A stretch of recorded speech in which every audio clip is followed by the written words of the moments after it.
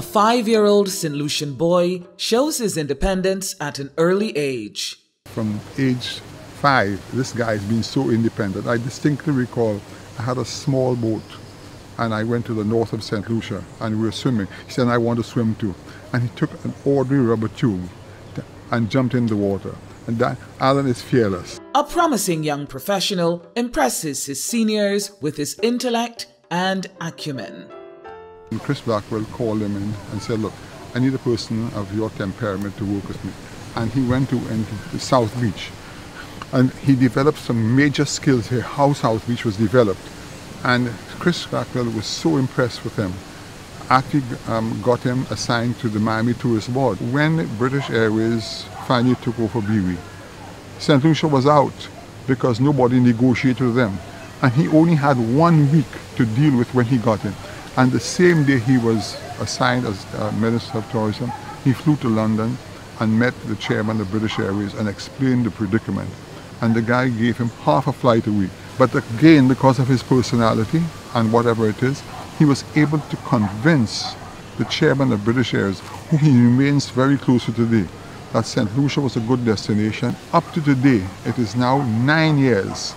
We have 14 flights a week. Alan Chastanet, a tried and proven son of the soil, offers his experience and commitment to the people of St Lucia.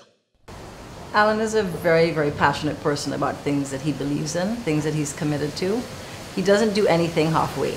You know, it's either 1,000% or nothing at all. He is very clear as to what he wants for St Lucia and the people of St Lucia. I've said I want to make St Lucia the best place to live, the best place to work, the best place to invest, and the best place to visit. It's a vision endorsed by his United Workers' Party, a party that has regrouped and rallied around his leadership. United Workers' Party was and has been the most successful political party in St Lucia in terms of development achievements in this country. So all the major infrastructural projects that you see, tourism, agriculture, education, water, electricity, all came from this party. The party fell on bad times because the hierarchy of the party left all at the same time, and there was no succession planning within the party. We've now rectified that situation. We've vision, mission, and values that we clearly articulate what is it that we'd like to see change. So a globally competitive education system. So it's not about just being able to teach kids to read and write, it's to make them competitive with the world. And also to recognize that the world now recognizes that creative thinking is the greatest measurement of a successful education system. So we want to do that. We want to have sports that we can invest in. So a sport that we can invest in is a sport that men and women can play, that is team, that creates fitness, that develops values in terms of competitiveness and discipline,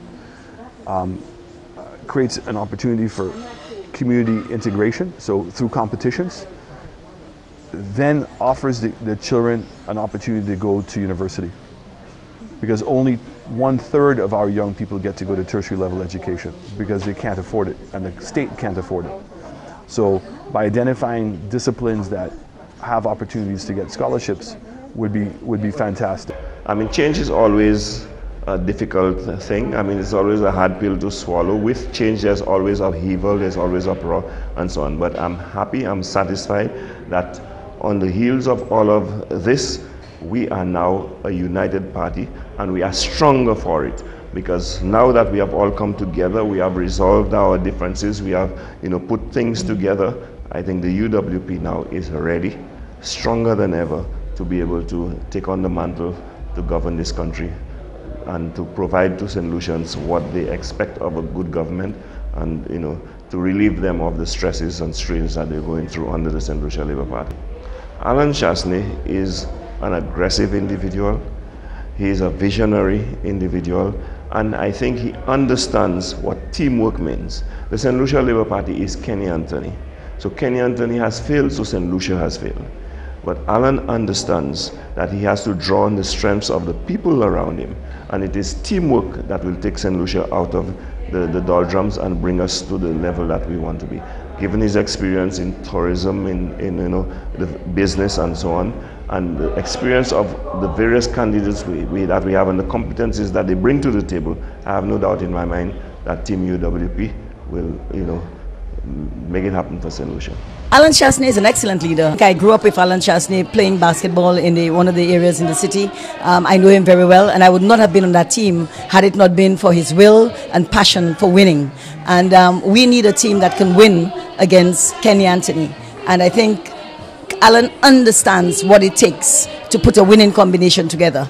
And I have great respect for that, and that's why I'm with him. Entrepreneurship will be one of the key components in building the new St. Lucia. We also believe in entrepreneurship.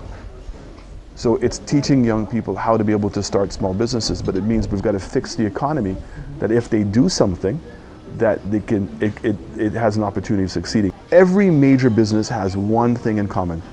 It started small. So it's to create that incubator that encourages these businesses and those ideas to come out, and to give young people the confidence that their idea can succeed. But it means our education system must change, right? Why aren't we using tablets instead of books? We don't need to build libraries anymore because you have the best library accessible. So to facilitate that, the number one thing is you must make internet available island-wide, and it has to be incredibly affordable. It's no longer a choice. The world demands it. Why are you limiting the competitiveness of your nation by providing that simple thing? Unemployment is at an all-time high in St. Lucia and will require immediate attention should the UWP be successful at the polls. The good thing is that as a percentage, it's a big number. 26% unemployment, 47% unemployment among youth. In absolute terms, it's not that huge. So a couple of major investments in this country and you can turn things around. That's the great news. The question is, why has not anybody ever been able to do it before? How do you make that transition? So I'm not as daunted by getting people jobs. I'm more daunted by the medium term and long term being able to create jobs that can translate into careers. Mm-hmm. Jobs that, one, people enjoy doing, and that's always the trick, the balance. Because people may feel, boy, these are the only kind of jobs that are available and I'm really not going to enjoy it. So you could never be so focused on one industry, because otherwise it's difficult to get everybody to like tourism, or to get everybody to like agriculture, or to get everybody to like manufacturing. So you've got to be able to have enough industries that can meet the needs of the people, and then make them competitive enough that they can afford to pay great salaries. And I feel that when you have the level of poverty that we have, you have people who are suffering to the extent that they are, that there has to be more urgency in what we're doing. Like most Caribbean islands, tourism is a mainstay of St. Lucia's economy. Alan Chastanet is passionate about the enhancement of what is authentically St. Lucian. This is the typical story of a lot of Caribbean islands, that we don't appreciate the value of a waterfront. So here we are in Castries Harbor. The cruise ships come right here and pass, and they go right over here to Point Seraphim and dock. And you have to look at it from the perspective of the cruise ship. So most people will be on the 9th floor. So they're looking down at this. And so the idea is, how do you make this attractive without allowing it to lose its authenticity? That a man up there says, you know, baby, you go shopping. I'm going to take the little fishing boat and I'm going to come right here, sit underneath a coconut tree, have a nice beer, have some nice food. And I was speaking to the fishermen. Right? The fact that the tourists can come here and actually participate in cleaning fresh fish. Right? Maybe there's even a little tour out here that they go and pull some fish pots. But we don't have to change anything. All we have to do now is enhance what this is, in order that they can generate more revenue. And as I said, so once the people come here, now all of a sudden they can walk across the street. And what do? It's the same shacks, just fix up the electricity in them, fix up the plumbing in them, put some nice washrooms. This looks rustic on the outside. Okay? Now imagine if I come here. What's my expectation? Nothing. I come and I sit here And all of a sudden, the guy says, oh, if you want some Wi-Fi, boss, just hook up to Joe's, right? And just put in whatever, right? Domino as my code, right? And I'm got on Wi-Fi. And you go, damn, I'm sitting here, I'm hooking up in this beautiful view, right? Then I say, okay, let me get something to eat, right? And he tells me he can do fish 3 different ways. I can do my whole fish, I can do fillet, I have my different little sauces I'm going to do, right? And a girl comes out and gives me some stuff, and maybe she speaks a different language. Maybe she speaks Spanish, maybe she speaks French. All those things, because the expectation was so low, it goes through the roof. One of the little huts now can sell art. Another one could be selling crafts. But all of a sudden now, it goes from a mercy purchase to, wow, a t-shirt that has what? Here's a little bar here. And you're going to treasure that forever because you had an experience at the place. Alan Chastanet dreams of a St. Lucia that is competitive on the world stage, but he also understands that traditional thinking will not be enough to achieve that goal. Do we believe that where we need to take St. Lucia and how we have to compete in the world, that just providing the minimum level of education is enough? Now, is it reasonable that I can say that we can turn around and spend twice as much money in education as we are now? And the answer to that question is no. Unless you substantially increase the size of your budget, you can't do it. So the question becomes, you've got to think out of the box and think of alternative ways of making that $4,000 translate into a more effective way of spending money. So getting rid of school books and now going on to a curriculum that's on your tablet, and allowing teachers to spend more time teaching rather than being administrators. But that requires a quantum leap. That requires a change in thinking. And it's something that we have to get society in. Now, the advantage that we have is we're a small country. This is not a country of 330 million people, that it may take forever to make that happen. We can make these changes very quickly, and we're going to have to make those changes very quickly. And that's why we continue to say we must build a new St. Lucia. The St. Lucia that we have today is not working for us. The democracy is not working. The basic human rights that we need is not working for us.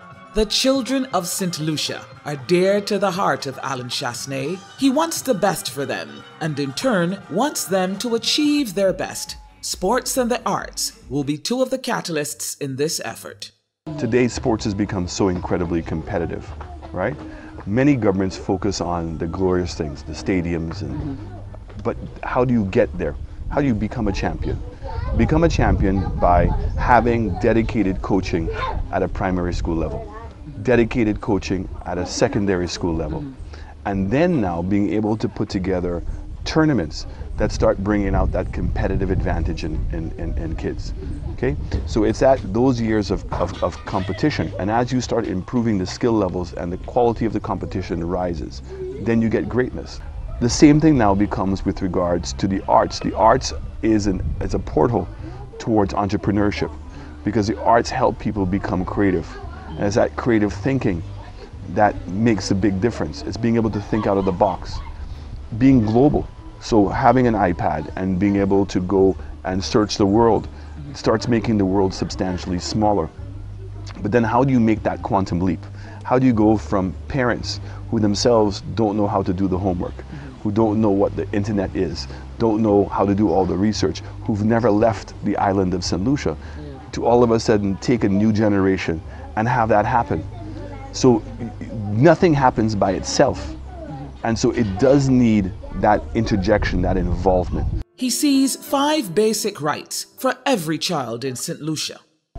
Globally competitive education, has a right to access to health care, has a right to access to an economy that gives them the opportunity to do what they want to do, has a right to access of being able to get on the computer and on the internet, and for it to be part of the curriculum. I would say to the access to systems and structures that help facilitate greatness. With young people, it's opportunity. You know, you have to give that child the opportunity. And even sometimes children who don't do well at school, all of a sudden when they find something that they love, they excel at it. So the fact is as a country, we must give them the opportunity to find that thing that they are passionate about, and then giving them the support to do it. But once economically it's viable, there's no point in telling young people to become entrepreneurial if nobody has any disposable income in their pockets. He also believes that every family is entitled to a reasonably decent way of life. A proper house with running water, with washrooms, with privacy, has access to affordable food, has access to health care, has access to security, and has access to opportunity. As Alan Chastanet and the United Workers' Party preach their vision from the political platform, he has constantly had to defend his suitability to lead St Lucians, as his opponents have been personal and relentless in their attacks. It's a much more difficult narrative simply because I look like the foreigner. But when people get to know me, they start realizing that's not necessarily true. I always say to people, I allow my history and I allow my work and my action to speak for itself. I can't defend who I am. I am who I am. I grew up in an era in where parents felt teaching your children Creole was a detriment. And that was my generation, you know. That's my loss. I wish I could speak Creole, but I don't think speaking Creole prohibits me from representing the people of St Lucia. I don't think speaking Creole prohibits me from being able to deliver the promises and what I have to do for people in St Lucia. Those are the ability of somebody to be able to achieve something. So it's for people to be able to step back for a second and measure Alan on not how he looks. So I'm asking people, close their eyes, look at what I have done and I have delivered, and why am I here? So if I fit the narrative that was being described of me, why would I be here? We have a cabinet that have produced negative economic growth, highest level of unemployment that we've known in the history of our country, a judicial system that has completely broken down, a healthcare system that has broken down, and an education system that's not delivering greatness to our people and not creating the opportunity we so much need. He also responds to claims that his privileged upbringing has not prepared him to relate to the plight of the poor and, by extension, adequately tackle poverty. The most important thing in being able to understand poverty is having a conscience. So I know that given all the opportunities that I was given, how difficult it was still to succeed. Far less when you're starting down even lower in the ocean. So I grew up with a father who wasn't always rich, but was blessed with common sense and bravery. And he made a success of himself. And I got to see that develop. And so I started it at a higher level. So for me, I want to give that same gift to everybody in St Lucia. I want to always see them that the next generation starts at a higher level than they had before. And I truly believe that we've gone backwards in the last 20 years. And I think that we've not improved the opportunity for this generation. And I'm disheartened by it. And I also believe I love St Lucia. Now for St Lucia to be the best place to live, the best place to work, the best place to invest, and the best place to visit, it starts with whom? The people. The Chastanet-led United Workers' Party has already begun crafting a way forward by reinventing itself and its way of party governance. The United Workers' Party is offering a new way forward. We've said to everyone, very difficult to vote once every 5 years and expect change. United Workers' Party has restructured constituency branches, have empowered the individual members of our party. And not only by voting for the party, but by becoming a member of the party, your voice can be heard. The policies that we have must be approved and authorized by the party. So for instance, if America comes down tomorrow and says, I must accept same-sex marriages, and we had campaigned against it, I can't just be pressured by America. I must first come back to my party and meet with my people and go through a convention and actually vote for it.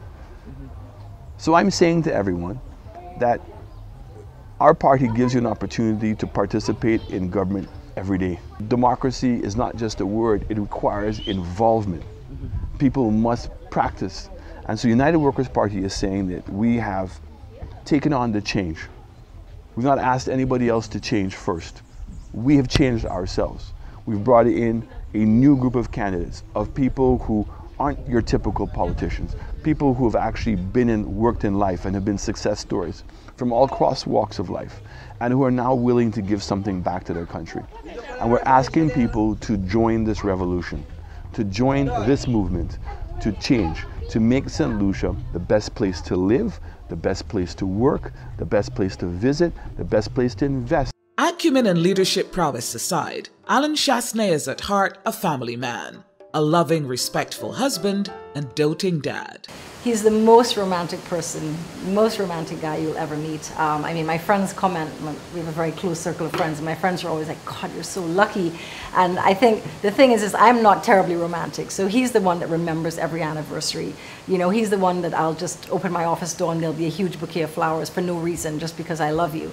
I mean, he calls me every day of life, wherever he is in the world, just calling to say I love you. And sometimes I have a client in my office, and I really can't reply, and I go, okay, well, thanks a lot for calling. I'll call you after my meeting. But he does it every day, wherever he is. I mean, this morning when he left to come to you, bye baby, love you, he won't leave the house without saying that. If he's rushing out somewhere and he hasn't given me a quick kiss, he'll call. Like yesterday morning, he called and said, I'm so sorry, I was rushing, I didn't get to kiss you goodbye. I mean, most men don't do that, especially when you've been with your partner for almost a quarter century. He still does that. He still opens doors for me. May not be every day, but a lot of the time he'll still do that. And, you know, he's very much the grand gesture. I could tell you some stories now, but you probably don't have time. But he's incredibly romantic. He's incredibly respectful of me and my opinions. He's incredibly respectful of women in general. Always asks my daughter to express herself and to give her opinions and to challenge him on things and to challenge us. So where we have said to the children that we have a hard and fast rule about something, he'll say, unless you can give daddy 3 compelling reasons, you're not going to get to have this, or you're not going to get to do this. And when I met him, I mean, everyone who knows me, you know, everything for me, I make a lot of fun of things, and I have a great sense of humor, I think. And when I first met him, he really wasn't like that. And he used to always say, God, you just giggle at everything. And I said, because you have to. I said, if I can't laugh every day, what's the point of living? And I think that over time, we've been a very good balance to each other, because he sometimes gets me a little bit more focused and centered on things when I may otherwise get distracted. But I certainly know, I think I pride myself on having brought a great sense of humor, I think, to our relationship and to him. And maybe it was just suppressed for a long time and it's come out now, I don't know.